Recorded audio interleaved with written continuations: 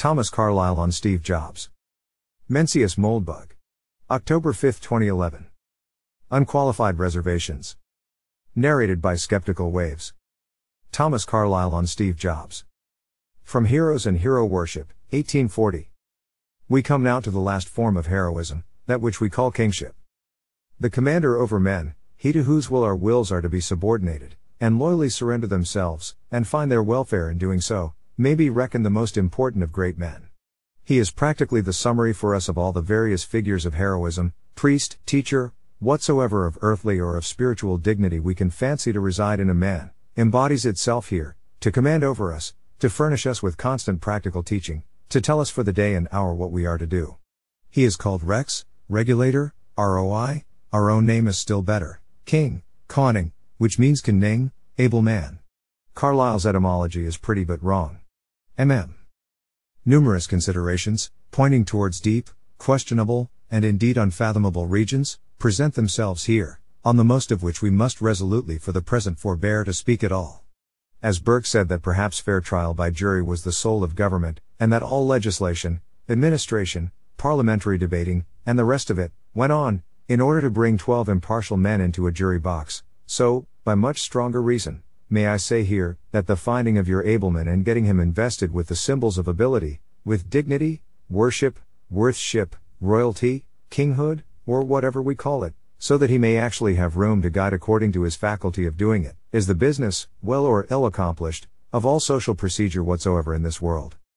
Hustings speeches, parliamentary motions, reform bills, French revolutions, all mean at heart this, or else nothing. Find in any country the ablest man that exists there, raise him to the supreme place, and loyally reverence him, you have a perfect government for that country, no ballot box, parliamentary eloquence, voting, constitution building, or other machinery whatsoever can improve it a whit. It is in the perfect state, an ideal country. The ablest man, he means also the truest hearted, justest, the noblest man. What he tells us to do must be precisely the wisest, fittest, that we could anywhere or anyhow learn, the thing which it will in all ways behoove us, with right loyal thankfulness and nothing doubting, to do.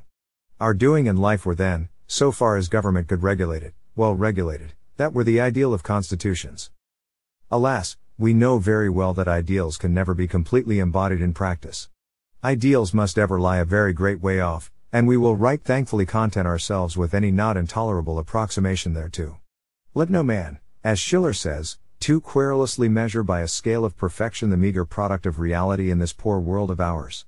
We will esteem him no wise man, we will esteem him a sickly, discontented, foolish man.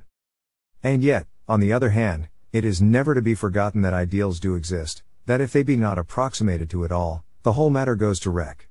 Infallibly. No bricklayer builds a wall perfectly perpendicular, mathematically this is not possible, a certain degree of perpendicularity suffices him, and he, like a good bricklayer, who must have done with his job, leaves it so. And yet if he sway too much from the perpendicular, above all, if he throw plummet and level quite away from him, and pile brick on brick heedless, just as it comes to hand, such bricklayer, I think, is in a bad way. He has forgotten himself, but the law of gravitation does not forget to act on him, he and his wall rush down into confused welter of ruin. This is the history of all rebellions, French revolutions, social explosions in ancient or modern times. You have put the too unable man at the head of affairs. The too ignoble, unvaliant, fatuous man. You have forgotten that there is any rule, or natural necessity whatever, of putting the able man there. Brick must lie on brick as it may and can.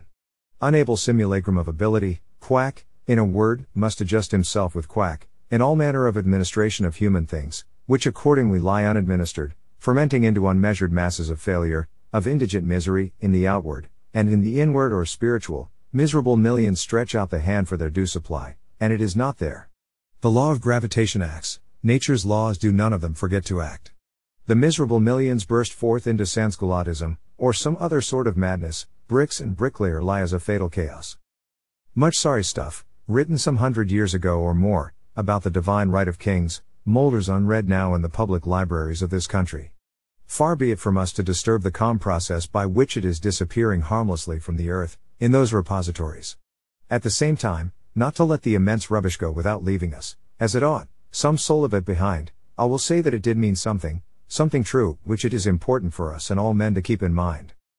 to assert that in whatever man you chose to lay hold of, by this or the other plan of clutching at him, and claps a round piece of metal on the head of, and called king, there straightway came to reside a divine virtue, so that he became a kind of God, and a divinity inspired him with faculty and right to rule over you to all lengths. This, what can we do with this but leave it to rot silently in the public libraries?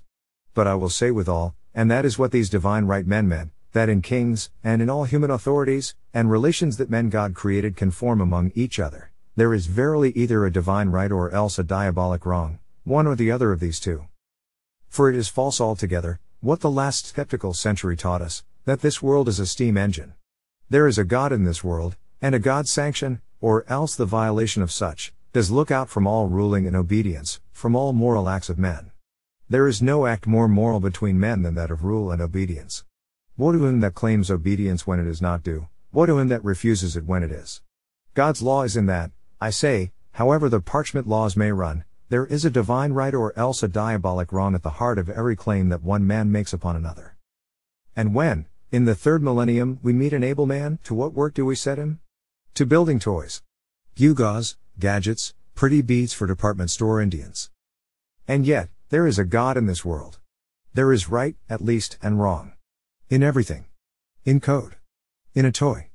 And this is our special torture, as the planet rots, as fools rule and hyenas feast, as nations lie prostrate, churches decompose, and the devil with a knife owns London, Paris, New York after dark, fell in our hairy hands the real work of a real king, an able man, Ken Ning, who served God, or right at least, and could bend small armies to obey.